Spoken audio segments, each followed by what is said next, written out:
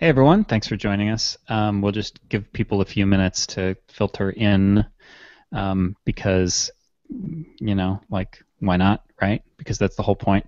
We're going to be showing we got some Seth Atwood, our developer, because we own him, um, gave us Dave some keeps him in the basement. screenshots and stuff, so I can share that once people are here. Well, while we're waiting, I'd like to shout out to Dave, who is standing right now. He's the one out of all three of us that is actually healthy right now. He's standing up and You doing this. lazy I've so wanted bastards. to. What'd you say, Dave? You lazy bastards. I know. I've so wanted to And Sean convert got my. so excited, he was like, "Dave's standing!" And it reminded me of this. My stepdad used to have a coonhound, and he would say things like, "Oh, she stands around. She likes to do things." Like he'd talk in dog talk to her.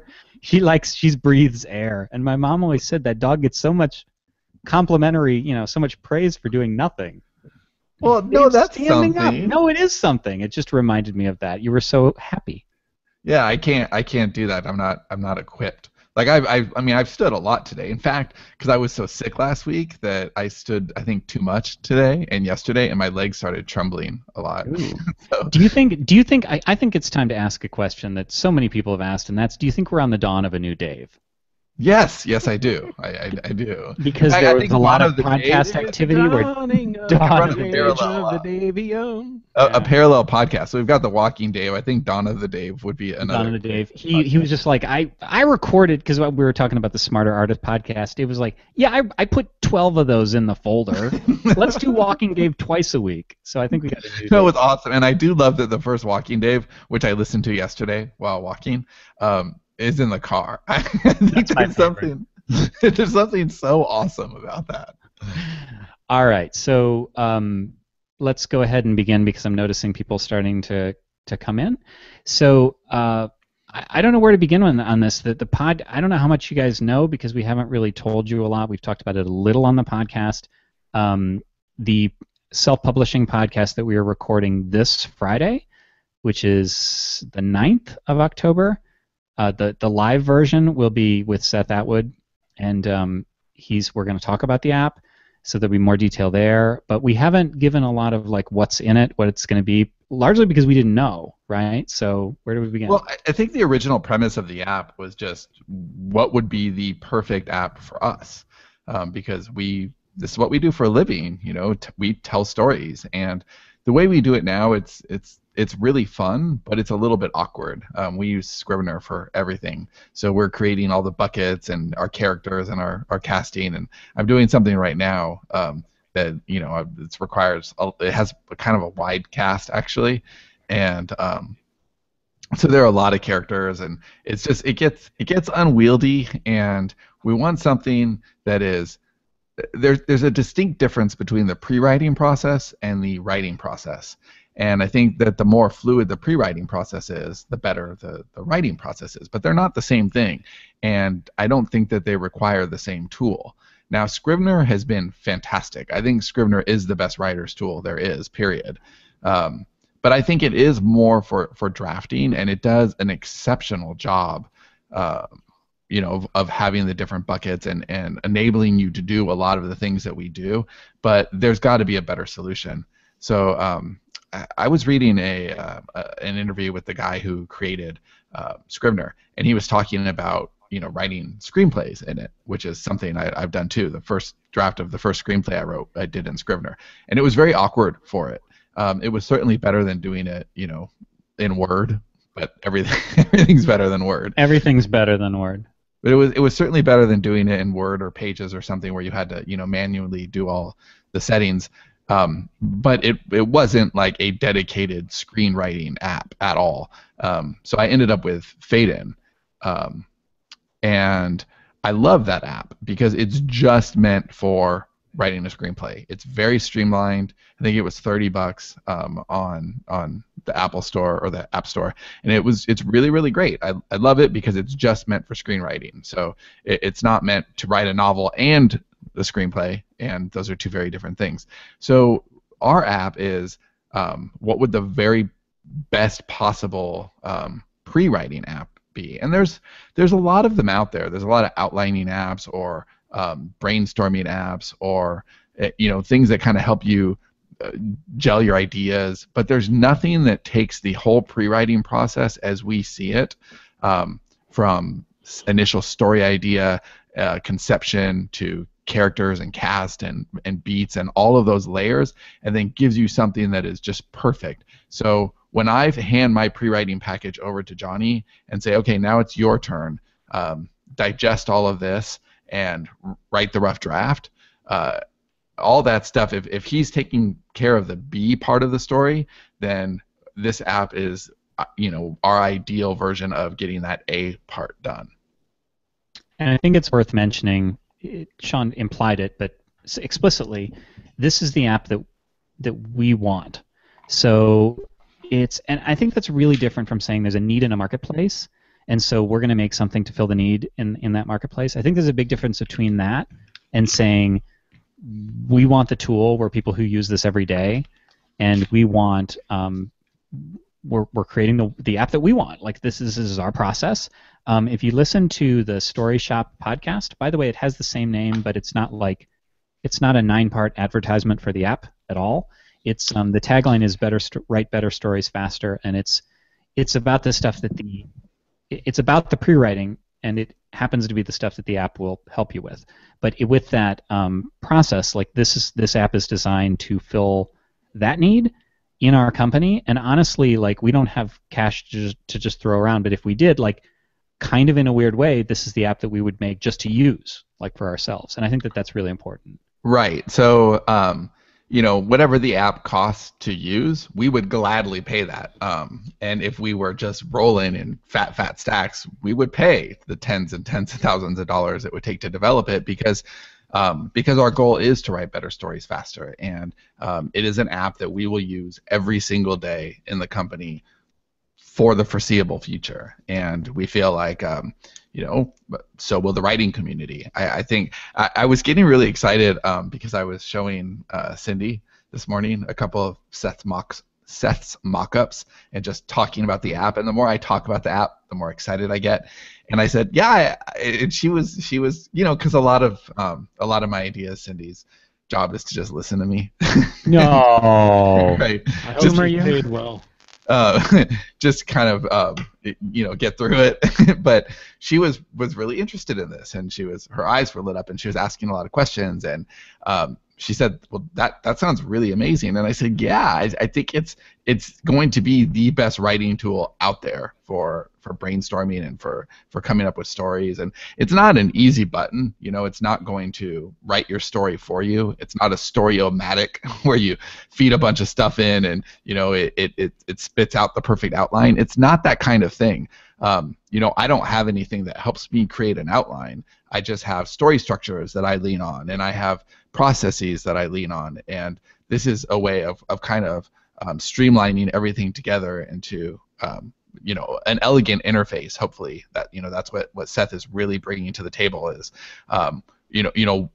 he asked us, what do you want? What are the kinds of things that you do? How will you use this tool? And out of a lot of interviewing time and just getting our ideas down, he's helping to take, because we don't know, we're not developers, we don't know what's possible, we just know what we need to make a great story. And then that's what his team is doing, is actually actualizing all this. So if you came across this and you, like, who knows, videos are forever, the internet's forever, and where you can, up to date, Dave, you got a little buzz going on there. I think it's because you're standing. Little buzz in your microphone there. Maybe he's on ayahuasca. Ayahuasca Joe. Anyway, I actually think Seth should have used Ayahuasca Joe for his sample character instead of Gandalf. That would have been good. Okay, so I'll show you the screenshots in a second, but first, if you don't know if you're like, what is this app? I'm intrigued by this app, and you need a place to go. You can go to, it's sterlingandstone.net/StoryShop.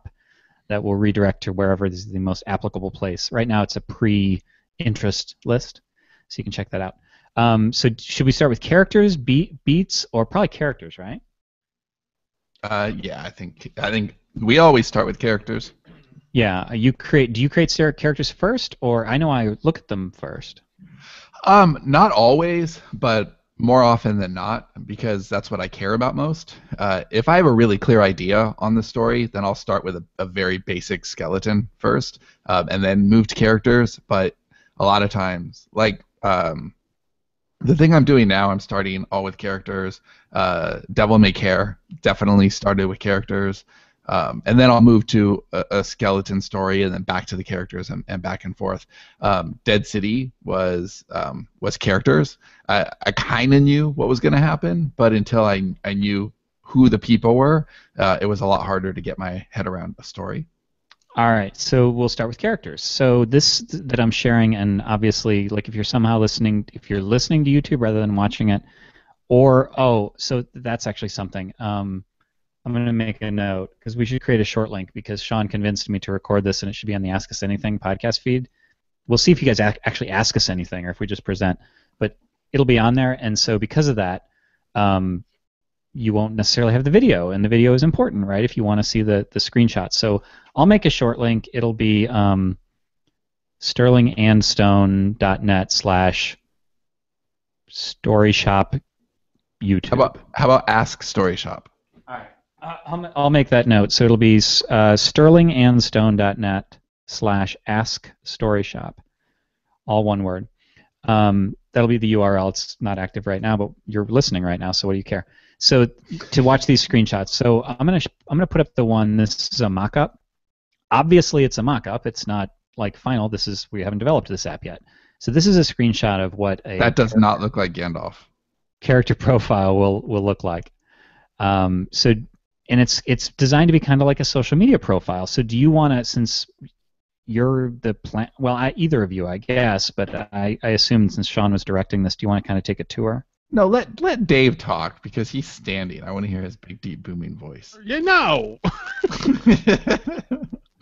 All right. You're right, everybody. So,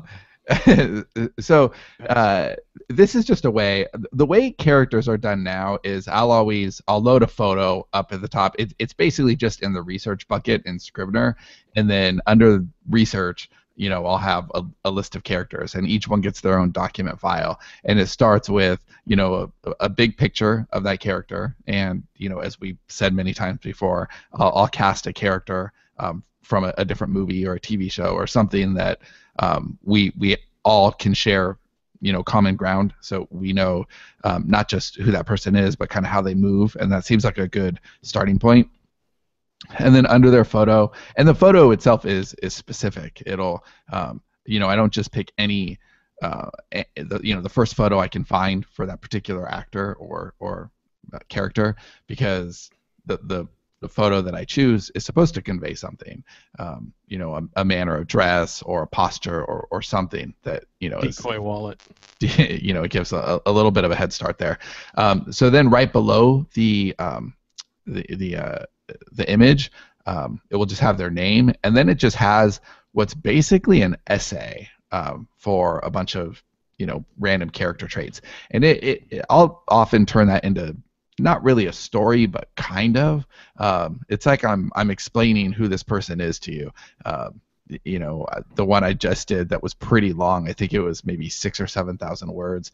Was for a character named Cooper, who's the main character in Devil May Care that's coming out. And the way I get that story told is what we call the character DNA, and that's about, I think right now it's maybe 365 questions, and we'll probably round that out closer to 1,000 over time. And for every character, you need to answer all of those, or you're not being a good storyteller. Right. So let me clarify on that, because never once has a character had 365 questions answered, because that would be an absurd waste of time, and that would be resistance keeping me from actually getting it done. Because what does Mauricio eat for breakfast? I don't think we've ever explored that. Yes, we do not. Battered bullshit. Yeah, beer battered bullshit. You know this. Or children's hopes and dreams. The problem with answering these questions is that I'm cherry picking them. So, no matter how I want to I don't know, surprise myself. It's very hard to do that because I'm going through the list and basically choosing the ones I'm kind of in the mood to answer. So the way that the app will work, which I love, is it'll kind of randomly generate these questions. So it has a bank and it pulls them out, and it'll ask random questions. So some of the questions on the DNA are things, like, what's your most significant memory? What's your first sexual experience? What frightens you most? What's your biggest hope? What's something Your that first you... sexual experience also be what frightens you most? Yes, it can be. Okay, gotcha. It can be, what's something you pretend to be good at, but you're Also really the not. same. So by those questions being randomly generated, I think that we'll have much more rounded organic characters that really are different. But where the app really takes it to the next level is showing the relationships between people. And this won't be for version 1.0 at all, but this is an iterative app. It will get better and better and better and better, and we'll really learn our needs. The app will grow with our needs, and we constantly push ourselves, so we assume that will grow pretty fast. But it'll be really interesting to have personality profiles and see how different characters interact with each other. So it's not just the relationships that they have, it's how those relationships act. So maybe we'll plug it into something like Myers-Briggs. So if you have 3 characters, you can see how in a real world setting they would actually behave. Not in 1.0 though. Not in 1.0, yeah, and how they would bounce off each other. And Seth has a really cool way of kind of tagging things here with hashtags and whatnot. So you can click on other things within your Beats package to reference other characters, relationships, settings, on and on. Right. It's creating. It's when Sean does these, and again, Dave's are redacted, so his maybe when he does them too. Who knows? It's the sort of thing where if you changed a character's age and it was relevant to the plot, then he'd need to go change it throughout and find all the places where this character's age was mentioned, and if it was a plot which is not easy to do at all the way we have it. Right. So he's done what Seth is doing here in this mock-up of the app is anything with an @ sign that is showing in green on here, which I don't know if that's literally how it'll be, but is those are other characters. So Gandalf here in the character Gandalf is himself, but like Sauron is the next one in this Lord of the Rings example that he gave in Gandalf's profile. So if you click on that, you would then be going to Sauron, and you would be able to see relationships between Sauron and Gandalf the way that you would on Facebook or something like that, or LinkedIn. And any of these little hashtagged blue ones would be setting or, right? Let me see, setting or other elements. We're new to this too, so I'm not exactly sure what these are, but there are other things that are linked. And I think they could be anything. Like it looks like there's settings there. It looks like there's events maybe, and I think events are pretty cool. I think that the beats look like they're they're sectioned out by events. Right. So that's what I am liking most about this, because you wouldn't have to do that. You wouldn't have to say, well, where are all the places where Sauron is mentioned? There have been a few where Sean has changed the name of somebody midway through the beats, and the way I can tell is because I'm suddenly wondering, well, who the hell is this other person? And it's like, oh, I think that's somebody that the name was changed. And so trying to do that sort of thing. And one of the things that I'm not sure if it's going to be in, I don't think it's going to be in 1.0, is we're going to look at things like timeline management. That's not 1.0, but being able to see like where things occur on a timeline. I know this is stuff that Dave has, like, that's difficult to deal with, is timeline stuff. And once we have that stuff integrated in later iterations. Yeah, I think timeline is essential. I don't think it will hit 1.0. The first blueprints will also be a later thing where you can keep track of where people are in settings. I think that this is what I love about this app, or one of the many things I love about this app in theory at this point, is how pliable it is. So if you're just writing a single standalone novel, I think this is going to give you a really robust pre-writing package. But if you're writing a series, I think something like this could become indispensable, to really understand your world and see how everything Okay, relates. I have a question that goes with what you're saying right now, so maybe you can flesh this out. Skipper Hammond asks, can you explain why Scrivener isn't sufficient? Like, why not have this character profile as a Scrivener template? That's what Sean currently does. It's clumsy and manual. Do you want to go into detail on that? Yeah, it's a lot of extra work. It doesn't. So, for example, the character DNA that we were And talking about. sorry, just to clarify, this does export to Scrivener. So you're not working independent of Scrivener. You're working and then compiling to Scrivener. Right. This isn't an or Scrivener. This is an and Scrivener, because Scrivener is still like, it is the holy grail. It is how we write everything. The only thing to me that would make Scrivener a better writing tool is if it was truly collaborative. By the way, have you guys upgraded to the new Scrivener? No. A little afraid to. It's pretty, no problem on it. But no, Scrivener is great, but Scrivener isn't it's a writing app. It's not a outlining app. It's not for that. It does that, but it does it in a rather clumsy way, just like it. This will have database features. I'm assuming that Scrivener doesn't, right? Yeah, absolutely, and it'll plug into things. That's again, the relational stuff. That's being Yeah. able to click around and yeah, exactly. Again, not in 1.0, but it will plug into things like Wikipedia for locations, and IMDb for casting. Casting, and the relationship stuff should be really, really awesome. Again, timelines. It's intelligent, and the idea it will have templates or like story structures, so you can plug them in and immediately start writing within Hero's Journey or Snowflake Method or whatever you're wanting to use, which I think is really, really cool. But the idea is it will do more to push your storytelling. So Scrivener, as it is, because that's not what it's designed for, it's passive. It's not going to prompt questions. It's not going to ask you questions. It's not going to help you think around the problems and craft your story. It's a great repository. So This is an app that's basically taking all that we've learned over the past few years in writing and how we've gotten as quick and efficient as we are, and putting this with a system that you can use yourself. Right, it's the right tool. Scrivener isn't the right tool. Scrivener, right now, I'm the tool, and Scrivener is the repository. I stepped right in that. I'm the tool, and Scrivener is the repository, but this is the actual tool. So a lot of the stuff that I'm having to do manually, I won't have to do anymore. I'll be relying on the tool to do it for me. Do you want to move into the next?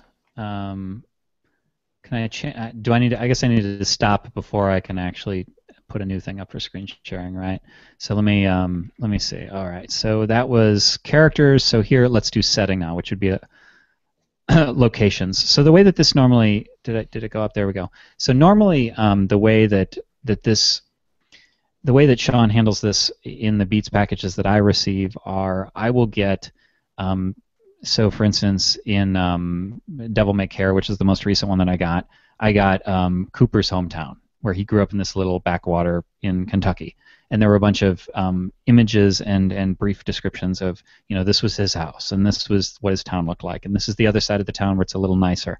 And so this is that part of the app for settings. And these were things that could be linked to or were linked to in the Gandalf profile we just looked at as an example.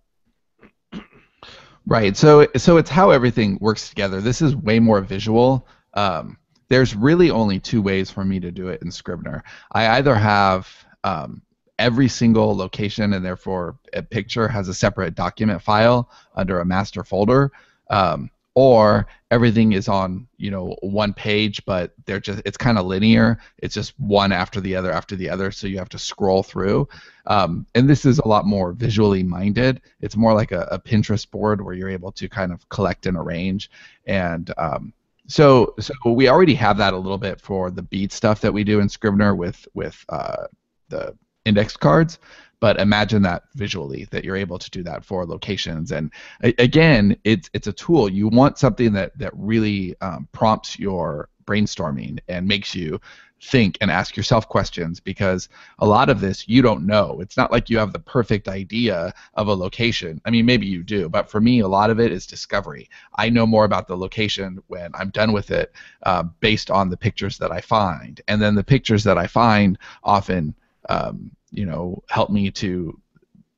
They reveal other parts of the story. So, for example, in Devil May Care, which again we're just starting right now, I didn't know that Cooper was as poor as he was until I saw his house that he grew up in, and I found it just on a Google image search looking for Use places. my house. it was an image search for rural Kentucky, and I saw some really sad shit, and and then it gave me a kind of a different play on who Cooper was, and it made me cast his father differently once I kind of realized what his home background would look like.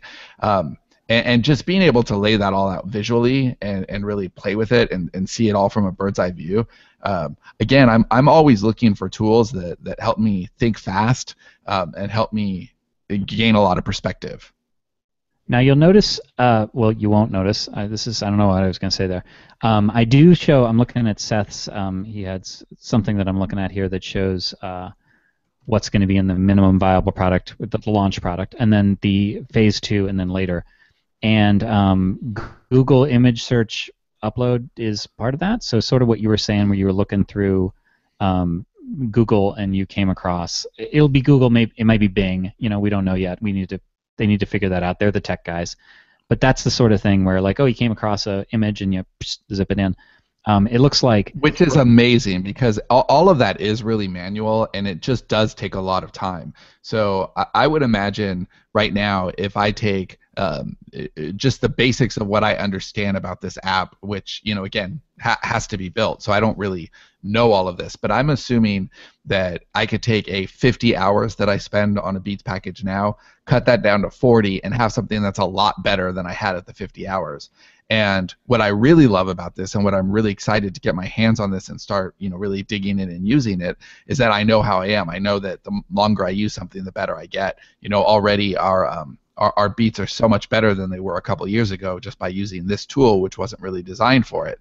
And spending the next 2 years designing within this tool, I think we're going to get really, really good, really, really fast. And again, that's why that's the tagline: better stories faster. And there is a clarification. Seth is in the comments, and he said our options for export will be limited by what Scrivener can import, but we will be doing as much as we possibly can. Okay, so there's that. And I forgot that Seth would be in the comments. Hi, Seth. So that's good. Hey, Seth.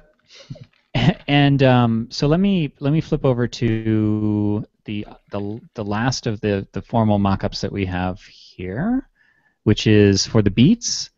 And I'm already starting to see how a lot of the database stuff is really, really going to be helpful. That's what makes this different, is that it's not just Scrivener is manual for this. You're creating text documents, and this allows you to create relationships. And so the fact that you have beats and they're in, like, I don't know if you guys can see the sidebars over here. Like, this is, each of these collapses and expands. So he actually has several worlds over here. Like Middle Earth has character settings and beats for Middle Earth. But then there's, it'd be cool if Lake Wobegon were, adjacent to Middle Earth like it is in these beats.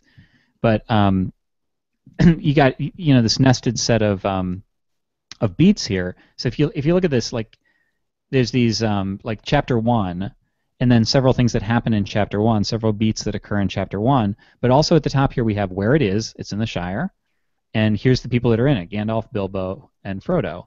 And all of these things are linked so that, like, you can go check out, well, Bilbo's in the scene. Who is Bilbo again? You click over, and then you're looking at Bilbo's profile and see, how is he related to Frodo? How is he related to Gandalf? The setting, the Shire. I forgot what's going on with the Shire. Can I click over to that? All of this stuff will be integrated for you, so you don't have to keep referring back and correcting things and changing things. Because don't you do that during this, Sean, when I've asked you how you do this, you go back and forth and back and forth? It's really hard. This is the part right here. I mean, I think all of it's really cool, and I can't wait to see it in actuality, in tangible form.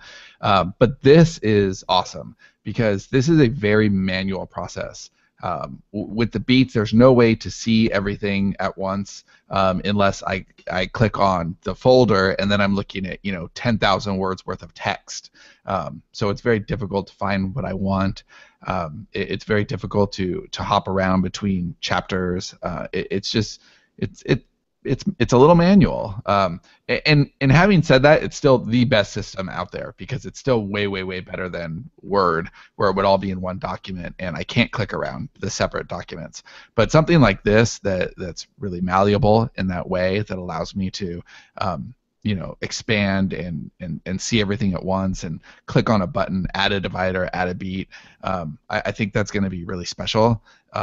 And I think it's going to allow me to do more in less time. And again, there will be a huge difference between the way I'll use this for a big world, like what we've done for the Dream Engine. Already that Scrivener file is almost half a gig, which is insane size for a Scrivener file. Go ahead. No. Go ahead. Well, the other thing that's really cool about this is, again, I don't want to share this because then it commits everybody, but Seth sent us internally sort of a list of like what will probably be in, I was already talking about this, what will be in the launch version, what will come in further iterations. Because remember, it isn't like Scrivener where you buy an app. You buy Scrivener and then you use it. This is ongoing. Like, this is always evolving. This is like I don't know, Asana, keeps adding new features and stuff. Like, I think Asana's a really good example here. Yeah, Asana has all of our everything. Like, everything for our company is in Asana. It's our tasks, it's our dream lists, it's our projects, and we continue to add to it. And so when Asana adds a new feature, like we get it, because we're Asana members. But my point is that I'm looking through this, and it's not just like, here's the wish list as of now, and we're going to add physical maps somewhere down the road, and Dave the Taper, that's the best one, like the Microsoft Paperclip as the mascot. So it's not just like that's the list and it's static. This is an ongoing partnership between Strange Wind Studios and Sterling and Stone. So as we use this app, Sean's going to get in and say, wait a minute, I wish I could do this one thing. Like, this is one thing. We're still, like, our partnership doesn't end. We still work with them, and so the feedback and whatever you guys tell us, if we hear you'll get in there and say, I want that, and the community will help to evolve the app for sure. One of the things that I really, really love, and I don't think this will be coming for a while, but the idea that there's a marketplace, and because there are some people who that's in the later pile for now. That sounds really cool. But it sounds really cool, right? So I think this kind of thing will make collaboration a lot easier, which is certainly a growing trend, and we wouldn't have our business without it. And the fact that person A can be separate from person B. So right now it works really well the way that Johnny and I divided at Realm and Sand. So I make the pre-production packages, and then he handles the rough drafts. So, but maybe there's somebody out there who loves the idea of just putting these packages together and building the worlds and the characters and all that, but they don't really want to write rough drafts. Like a dungeon master. Yes. So you could do that, and then it'd be easy in this context, or easier to find a collaborative partner, somebody who just wants to write rough drafts but hates all the pre-writing. Like, they're not an outliner.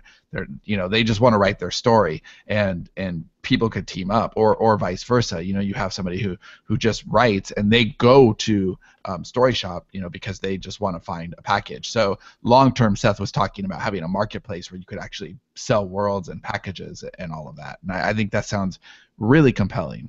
Yeah, not available in the first version for sure, but eventually, maybe years after we have it. Do we want to talk anything about the structure of the app at all? Just so people know what to expect. It's sort of based on a Slack or Asana model. Yeah, well, to start, it is a web app. So and it's it's heavy. Like, it does a lot of work. It does things that Scrivener cannot do.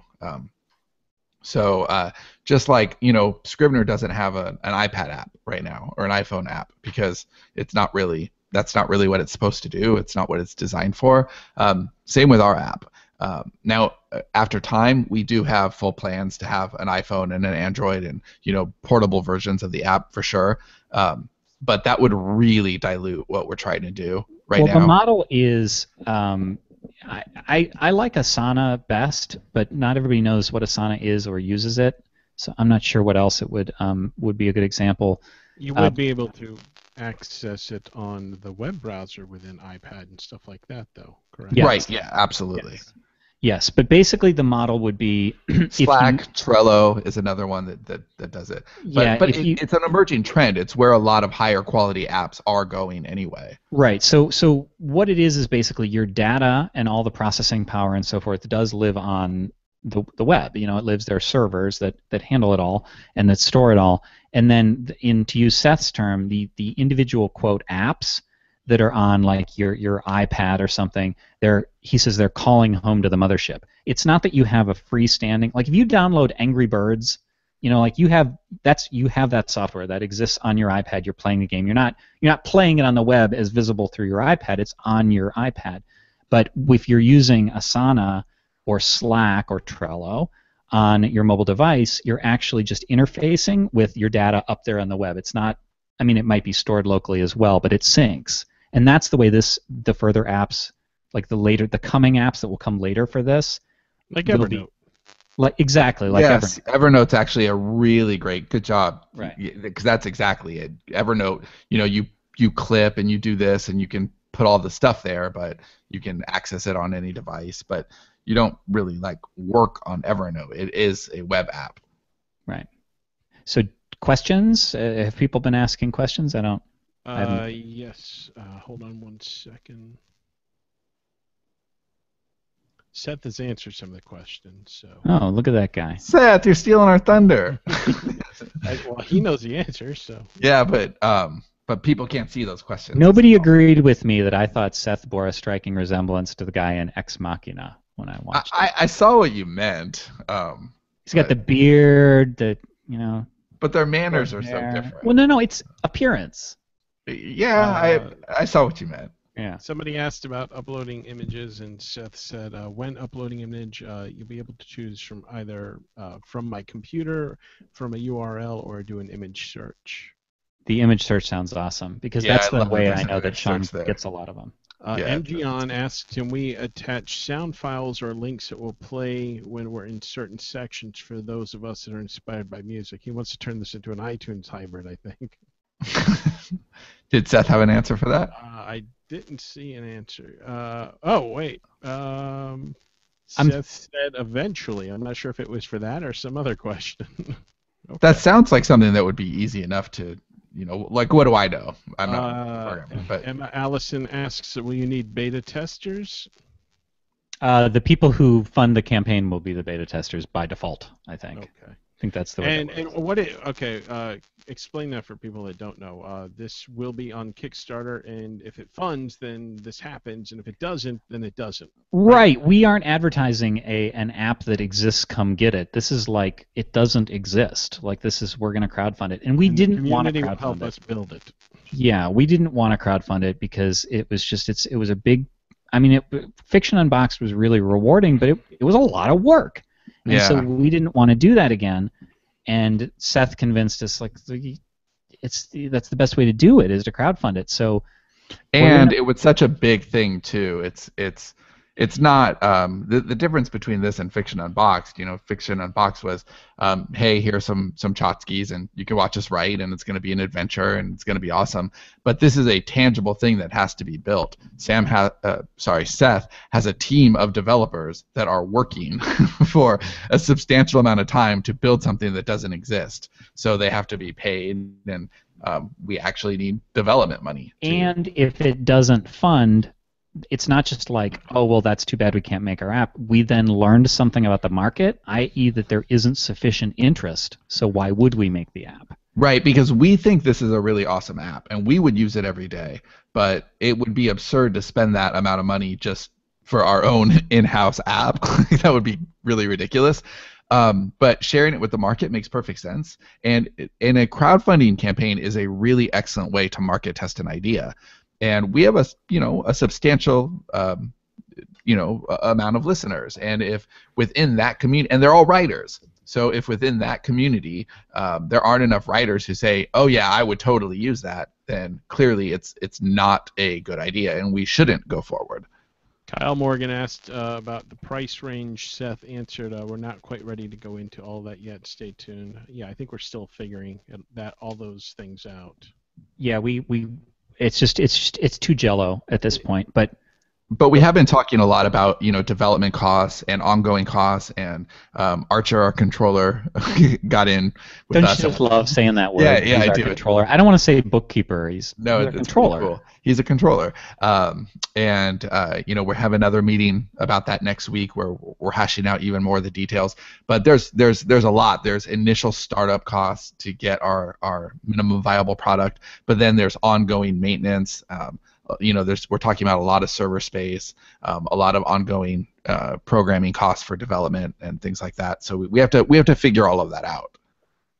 But we wouldn't obviously be part of something that wasn't of value. So this is a thing that we wouldn't be part of some overpriced piece of crap. We want to build that people will use and will be priced appropriately.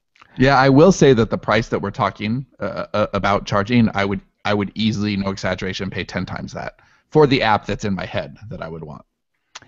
Where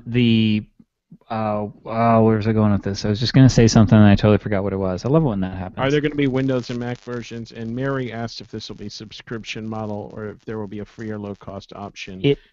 That's still to be determined. It does need to be determined. I can answer a few of those. Number one, Windows versus PC, versus Mac. Unless I'm wrong for some really weird reason, it's web-based. So, I would think that as far as a native app, like I use the Slack app on my Mac to interface with Slack, but you can just use Slack.com. So I think Dave uses Slack.com, right, Dave? Yeah.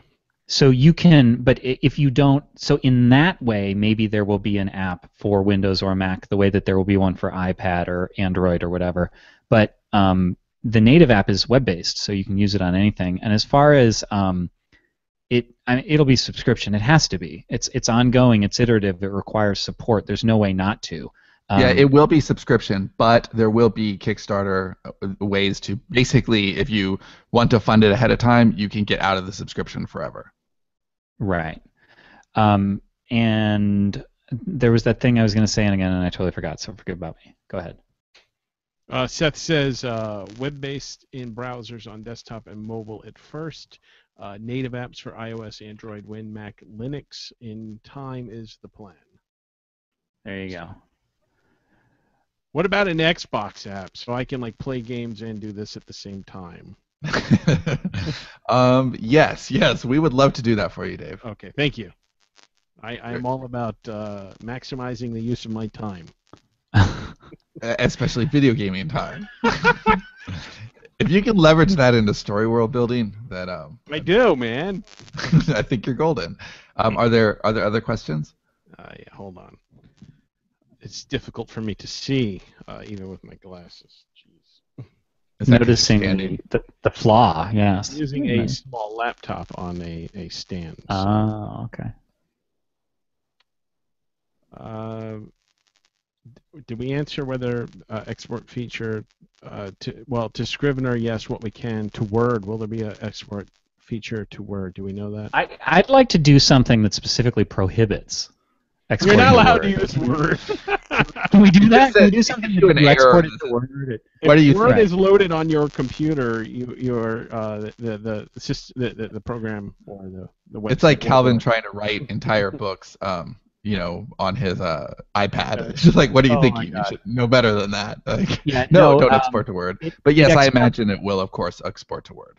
It exports via OPML. I just know this because Seth has said it. I don't even know what that is. Probably something markup language. So if Word can receive that, I would assume that that's a rather portable format. I could be wrong though. I imagine so, because I imagine you'd want to be able to export stuff to make a PDF or something, right? OPML, outline processor markup language, XML format for outlines.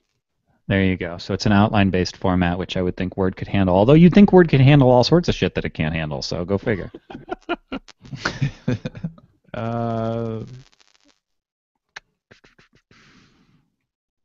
Somebody's saying they'd love to see a timeline in this. That is part of the plan. Yeah, timelines actually in the master list. That's actually expanding timelines is marked as a later. Now, who knows how long it'll take to get to that? But can you imagine like being able to like zoom in on a section of an outline and hear the things that happen? I would imagine moving crap around on a timeline would be really, really helpful. Oh yeah, it's exciting. I'm super excited about version 1, but I'm really excited about version 2 because I know it'll get That's it's like version 6, not version 2. It's software. There's stuff. There will be, just to be clear, there will be bugs, and we will have to iterate. But that's with. I don't think there's ever been an app where that hasn't been true. Jen Holland asks, will it be optional desktop only? Cloud and I aren't always on speaking terms. Will you be able to use it without the website? No, I don't think you not can at first. because not for the first version. Yeah, because it does things like image search and it's storing your stuff, and it's like because there isn't a native app. I use the Evernote's probably a good example for this. I think in future versions when we have actual apps that the way you normally think of an app, like an iPad app, if you have Evernote on or Dropbox for that matter, you can do this on your iPad. You can choose that like keep my crap here too. And then it syncs with the cloud, so that you can. Can you use any of it offline? Well, that's what I'm saying. Is right now no, because it's web based. But once there's a native version, I would think that you would be able to keep storage locally and have it sync with the cloud, but not at first because the only app is online. Okay. I would think you need a web browser. I don't see how you could otherwise. I think that sounds right. Yeah. Seth indicated that Kyle Morgan says Seth indicated that there will be some aspect for users to reference genre and archetypes. Can you guys talk more about that? And which bugs will you feature in version 1? Can I suggest some? Dale Hartley Emery asks. I have a bug that destroys everything. Yes, we please, should do like Easter eggs. Seth should hide some quote bugs that are actually Unicorns. Easter eggs. Oh, Yeah. I think there definitely will be. I think we need I mean, you know how Asana has the flying unicorn, which I'm so in love with, especially their new. They updated it last week, and it's got the supersonic unicorn. The mobile version is a narwhal. I've seen that. Yes, there'll be genre, there'll be archetypes there. So we're talking about, but not. I don't think that's right away. I think that's later. The ability to load. I mean, maybe Seth can clarify this, but I think the idea to, maybe they're different things. Is it templates versus like arcs that you can store? I'm not sure. Yeah, and I think that they'll get better. So it's like, maybe we'll start out with 2 or 3, but they'll get better. And I think that this is one of those community apps too, where there will be people who add their own, right? So let's say, for example, we start out with Hero's Journey. You can click on Hero's Journey, and that'll populate as here's your beats package. You can fill in using the Hero's Journey template. But then Libby Hawker gets her hands on the software, and she's like, oh, this is awesome. Here's my take off your pants story structure that she uses, which I love. Which is the name of one of her books. She's not actually taking off her pants. Right. So she has that story structure, and then she adds to it, and anybody who is using the app can therefore use her story structure because she loaded it, she put it in, and I think very quickly you'll see that happen. If the app gets funded and if the app takes off, then I can't imagine the community not swelling around it in that way. Mary Isla says, how about a Dave rant whenever the screen freezes? I will pre-record some rants. I think the taper should rant. Well, I do. That's Dave. Yeah, I think that's Dave the taper. That'd be awesome to have a program when it crashes. You hear motherfuck.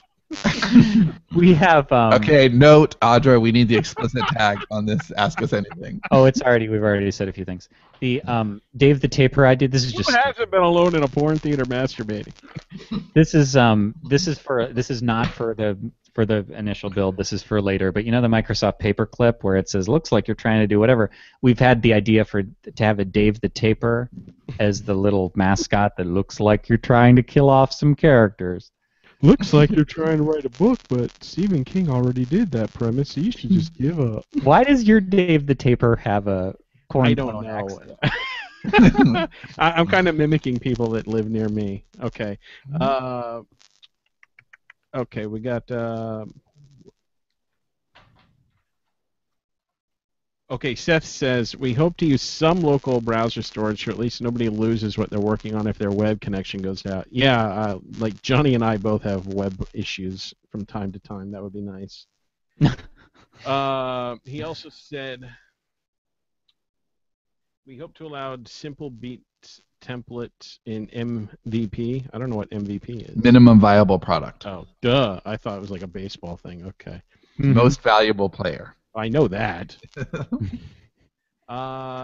Somebody else, I lost the comment, but somebody asked if people will be able to suggest features going forward. I would think yes, we are. I'm sure. Seth has already solicited feature requests prior to this build in the Sterling and Stone forum, so I'm sure. Okay. If it funds. The details on the Kickstarter, by the way, are unless something nutty happens, we're currently planning to kick that off on the 19th of October. And just make sure you're on the list if you're interested and you want to make sure to be notified when that goes, because there will be, just like last time, there'll be early Seth said bird. October 12th, so... Seth is out of the loop. Oh, no, that guy. He doesn't know anything. No, we had to bump it back because we don't have our ducks in a row yet, and we need to get it to some people. So no, it is the 19th now, and we just don't bother informing our developer. He's not important to the process of building the app.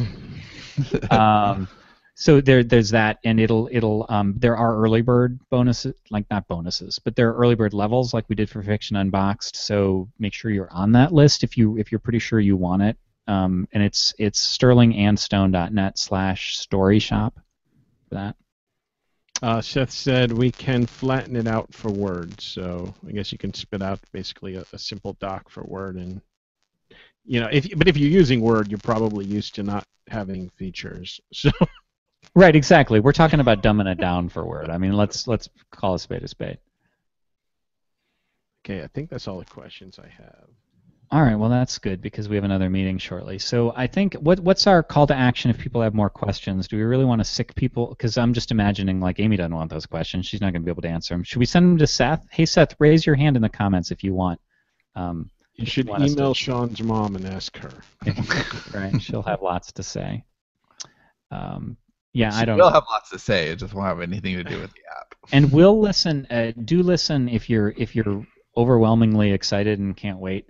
Like I said, Fridays, that's the 9th, October 9th, the live podcast we record that day, Friday at 3 p.m. Eastern, will be with Seth.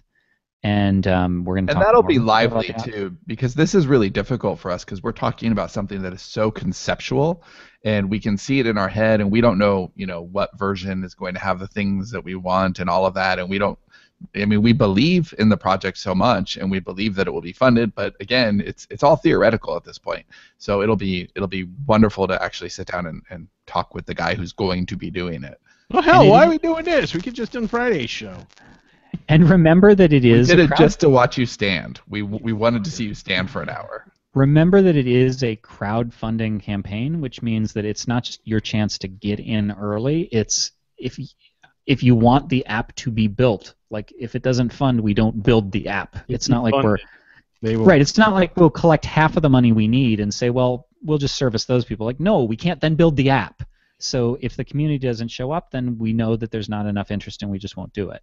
So, which is okay. I want to build it, but whatever. We'll just hate you all forever. That's all. I'd rather not build it and have nobody want it. Did Seth answer been there, done that.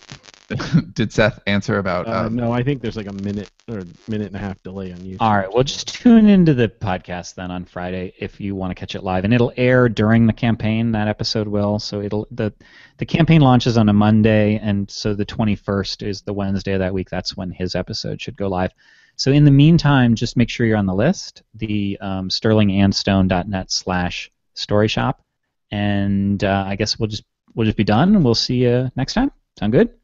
Sounds awesome. All right. Talk to you later, guys. Bye. Peace out.